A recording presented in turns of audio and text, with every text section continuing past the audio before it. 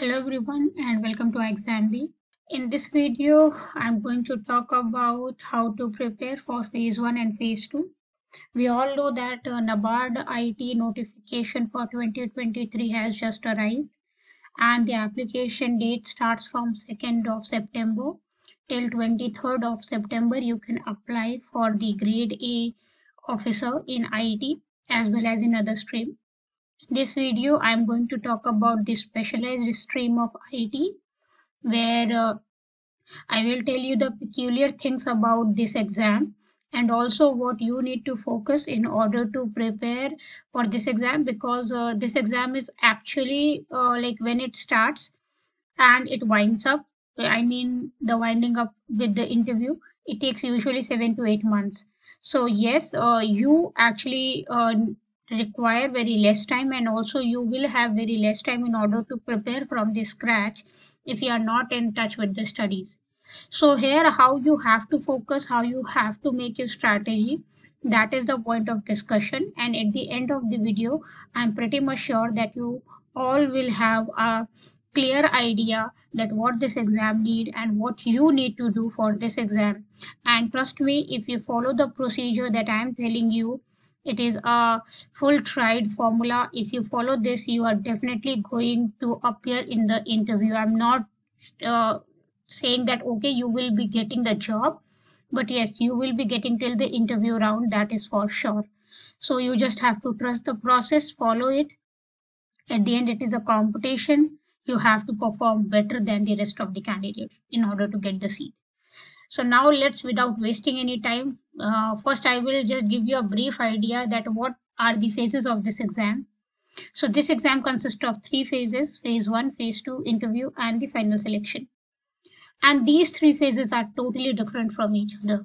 If you will see what kind of knowledge you are being tested upon on these 3 phases, they are entirely different. They have no overlapping to each other. Now, phase 1, what exactly phase 1 constitutes? So if you look at the phase 1 and how you have to tackle the phase 1, you will see that there are these many sections. See, there are 8 sections. I don't remember any exam having this kind of variety in the phase 1 even. Now you can see here 2 color coding has been done, one yellow and one green. Why I have done so? So see, in NABARD phase 1, you will get overall 8 you can say sections in which you have to like give the answers to the questions.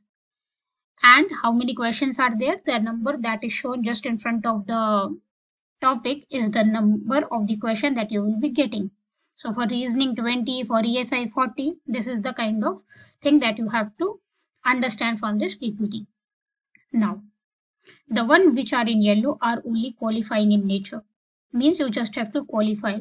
The marks that you will obtain in the yellow section are not going to add up to give you the final selection. So what does exactly we mean when we say this? So you have to qualify the reasoning, English, computer, decision making, and aptitude. If let's say you score 100 out of 100 in all these 4 areas and you do not score good in GA, ESI, and ARD, will you be able to make it to phase 2? No. If you score the bare minimum, what you can say, this qualification for these all sections, and you qualify for the GA, ESI, and ARD, are you going to make to phase 2? Yes. So the point that you have to understand is that the yellow portion thing are just going to help you to get from one end to another. But once you reach to the other end, how far you are going to travel, that is decided by the GA, ESI, and ARD. Now, we are IT people, we don't know this much. We are pretty much comfortable with reasoning, aptitude, decision making, English, and computer, but we have no idea about GA, ESI, and ARD. This is the problem of more than 90% of the candidate. How you are going to tackle this? So see, for IT people, there will be a different cutoff. It will not be the cutoff that will be applied to all the general categories. Means all the general stream people or the legal stream people or the other stream people. You guys will have your own set of cutoff. Definitely the cutoffs are very low. We will make a video on that also so that it will give you a clear picture. But believe me, let's say for GA it will be 2 to 3 marks. For ESI it will be 4 to 5 marks. For ARD it will be 4 to 5 marks. This will be the cutoff. then overall you have to get some marks, and that will be 1:25 per seat. So for one seat, you will be qualified. You like NABARD will be getting 25 candidates out of the what you can say pre to the mains. So yes, competition is tough, but if you dedicatedly give some time, some decent amount of time for GA, ESI, and ARD for past 6 months, and you just give it a study, you just give it a try, or even if you study the static content, you will be able to qualify this exam. There is no more thing that you can fear about this exam. You just need to practice at least a good number of mock tests to ace your aptitude, reasoning, English, computer, and decision making. Also with the mock test, if you give decent amount of mock test, let's say 10, you will be able to qualify the GA, ESI, and ARD as well. What you need to do, just focus on where you went wrong, what you haven't understood. Giving the mock test is not the solution, but analyzing the mock test and learning from the mock test is the actual solution. So you can learn either anyway, giving the mock test and learning, or you can just set up with chapter test, or you can just start learning by your own self with the latest available content with us. So this is the strategy how you are going to tackle the phase one. There are no Sigma rules. The only rule is you have to prioritize the order of study. What you need to study. In the first set, GA, ESI, and ARD, they are going to decide whether you will be going ahead with the phase two or not. So yes, a good amount of focus for these things. Means if I say that you have 100 minutes for phase one, you have to spend 60 minutes on GA, ESI, and ARD, and remaining 40 minutes to decision making, aptitude, reasoning, English, and computer. Trust me, this process works, and if you follow this kind of rule, you will be good enough to go for the phase two. Now, what about the phase two? How you are going to prepare for the phase two? So for the phase two, it is not the general exam that you will see out there. It is a kind of mixed pattern. You will have the IT syllabus for objective. You will have the IT syllabus for descriptive. QRE and descriptive English are the thing that I'm going to discuss, and the GA. So overall, we have discussed QRE and GA. Descriptive English play a good amount of role when it comes to the phase two. In the phase two, you will have descriptive English as well. And this is a tiebreaker. Many people get good number in IT because they are specialized in that field. They have done their graduation in that field. So they are good. But people undermine the importance of descriptive English. And there you went wrong. So you have to practice good amount of mock test for English descriptive. Try to get more than near about 50% in initial mock test and score as much you can. That is going to be a benefit for you. Now, IT syllabus from objective and descriptive part, how it goes and what we mean by this.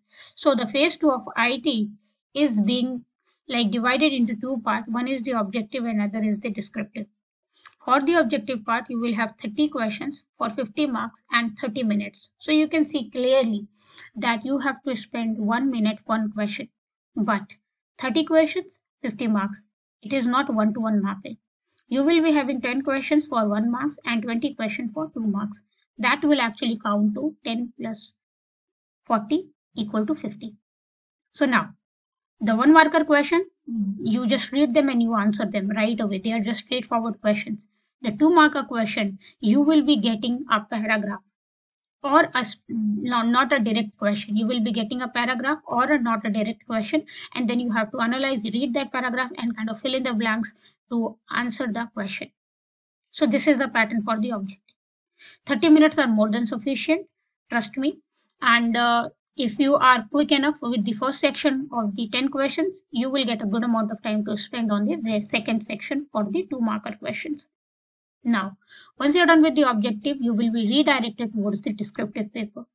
In the descriptive paper, you will be going to get 6 questions, out of which you are only required to attempt 4. These questions will be of 15 and 10 marks. You have to attempt 2 questions for 10 marker and 2 questions for the 15 marker.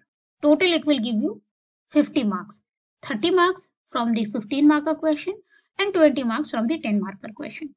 You will get 90 minutes to write 4 questions. Now, this is the biggest thing that you have to address.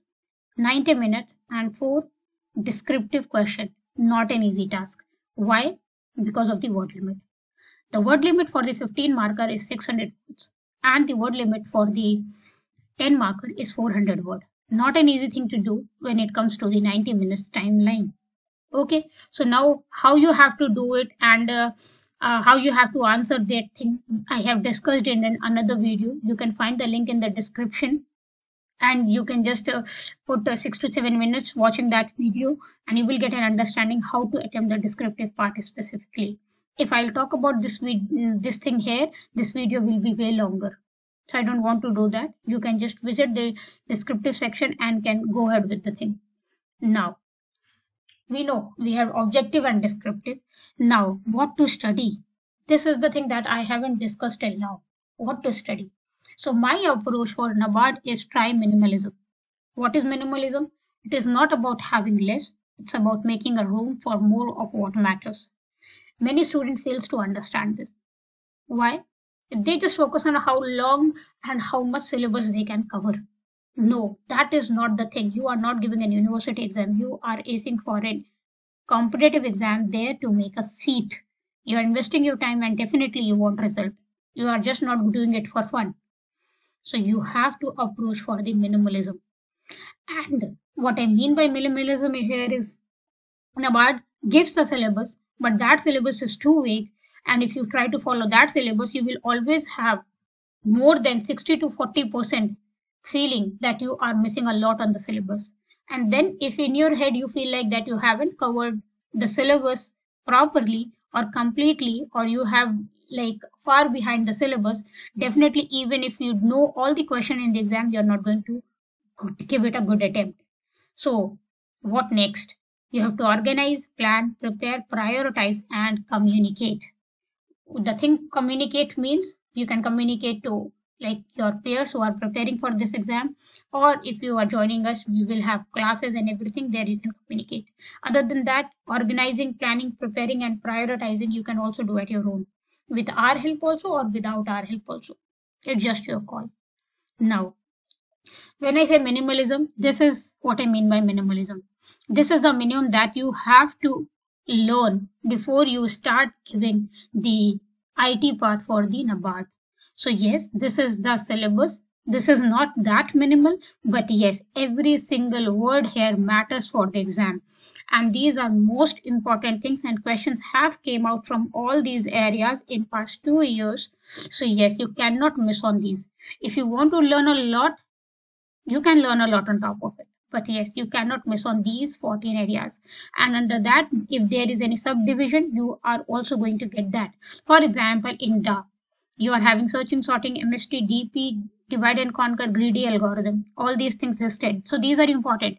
There is no end to the DA. But yes, if you focus on these things, you are going to get a good marks, or you can say efficient output of your input. So yes, this is what I mean by minimalism. You can just take a note of this particular slide, or you can just take a screenshot, whatever suits to you.